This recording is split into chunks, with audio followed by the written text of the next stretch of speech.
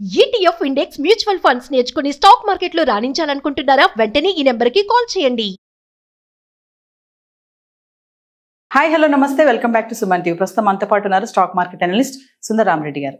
నమస్తే సార్. నమస్తే sir, fundamental గా కొన్ని సౌండ్ ఉన్న స్టాక్స్ ప్రాఫిట్స్ బాగున్నప్పటికీ మూవ్ అవుతా ఉంటాయి, ప్రాఫిట్స్ బాగోకపోయినా కూడా మూవ్ అవుతా ఉంటాయి.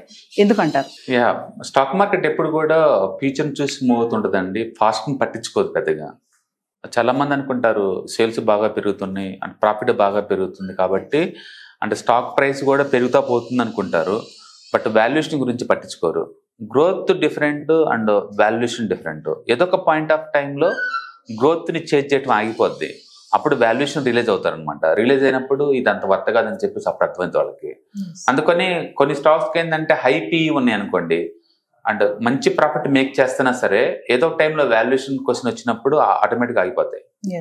కొన్ని స్టాక్స్కి ఏంటంటే కరెంట్ మార్కెట్ మామూలుగా ఉన్నా సరే ఫ్యూచర్లో మంచి గ్రోత్ ఉంటుంది అని నమ్మారనుకోండి, ఆ స్టాక్స్ని బై చేసుకుంటూ పోతూనే ఉంటారు. మన ఎగ్జాంపుల్ చెప్పాలనుకుంటే బజాజ్ ఫైనాన్స్ చూసుకోండి అనుకోండి. Last 3 years return 0.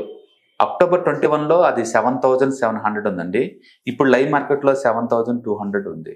అంటే గత 3 సంవత్సరాల నుంచి ఈ స్టాక్ 0 రిటర్న్స్ ఇచ్చింది. అండ్ ప్రాఫిట్ గ్రోత్ ఎంత అంటే 48% అండి. అంటే ప్రాఫిట్స్ ఏమాత్రం తగ్గటల్లా. దాని మీనింగ్ ఏంటంటే స్టాక్ ఎక్కువ పీఈ ఉండటం వల్ల అది మూవ్ అవ్వట్లేదు. రెండోది ఫ్యూచర్లో జియో ఫైనాన్స్ నుంచి, ఈ యాప్ల నుంచి, కొత్తగా వచ్చే యాప్ల దగ్గర నుంచి బిజినెస్ తగ్గిపోద్ది వీళ్ళకని చెప్పేసి మార్కెట్ బలంగా నమ్ముతుంది. ఎవిడెన్స్ లేదు.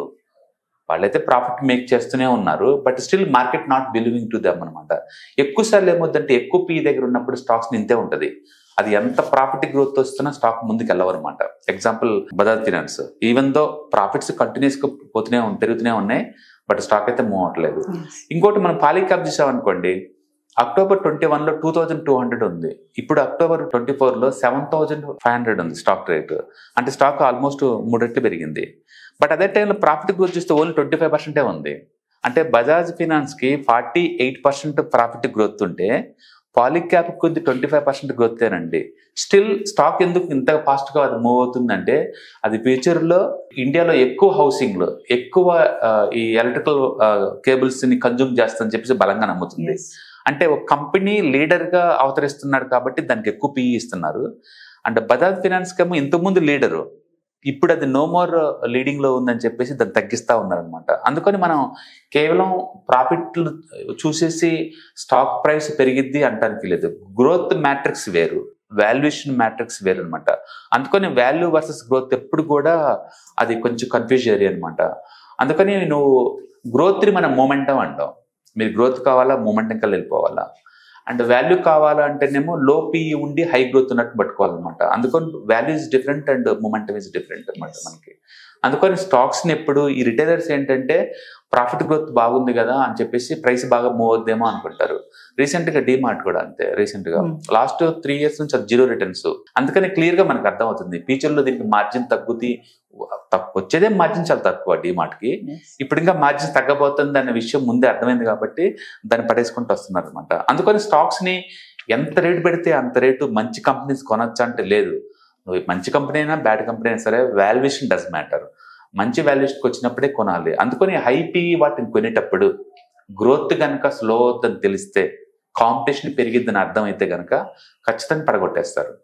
ఓకే, అందుకని బజాజ్ ఫైనాన్స్ పడగొట్టలేదు కానీ లాస్ట్ 3 years మాత్రం పెంచకుండా ఆపేశారు దాన్ని, ఈవెన్ తో ప్రాఫిట్ రైజ్ అవుతున్నా సరే.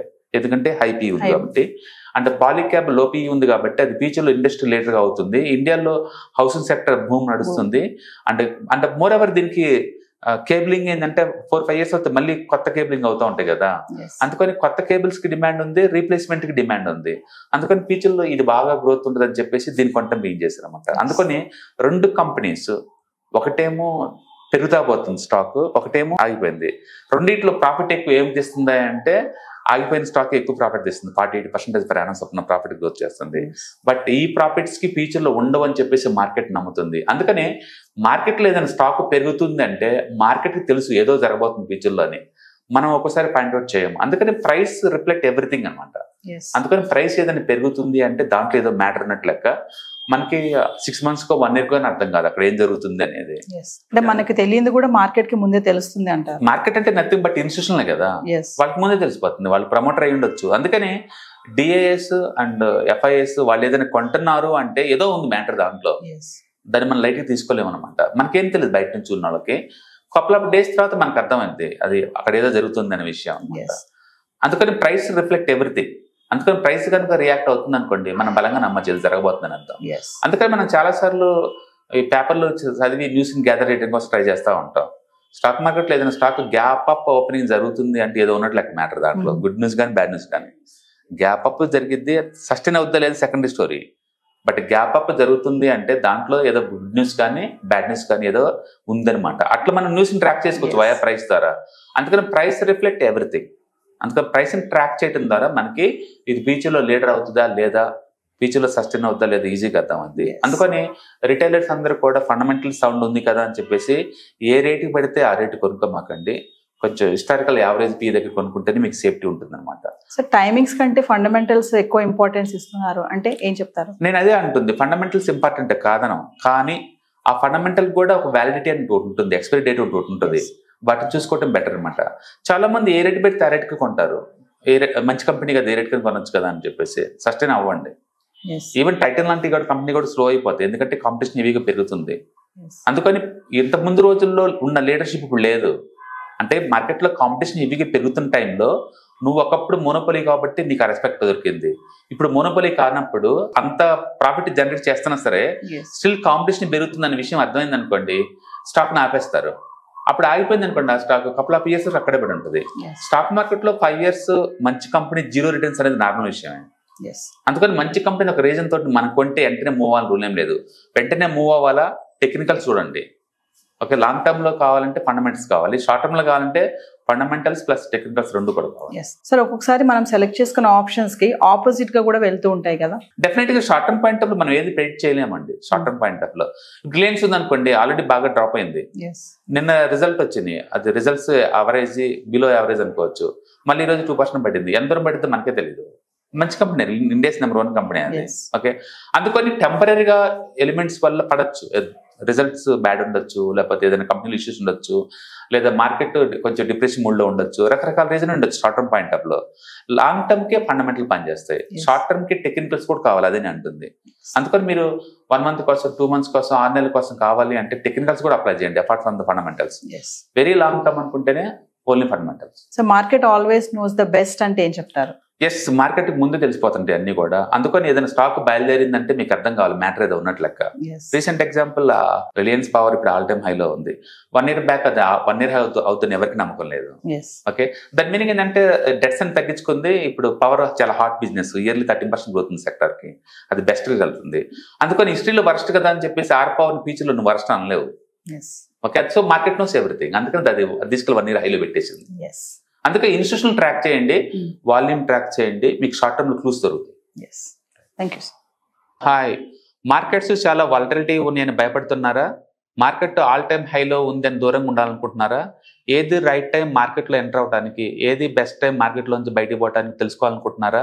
మార్కెట్లో mutual funds, ETFs, index funds ద్వారా మనీ మేక్ చేద్దాం అనుకున్నారా? ఇలాంటి మీ డౌట్స్ కి క్లారిఫికేషన్ కోసం ఈ webinar. ETFs, index funds and mutual funds కోర్సులో జాయిన్ అవ్వండి, మీ డౌట్స్ క్లారిఫికేషన్ చేసుకోండి.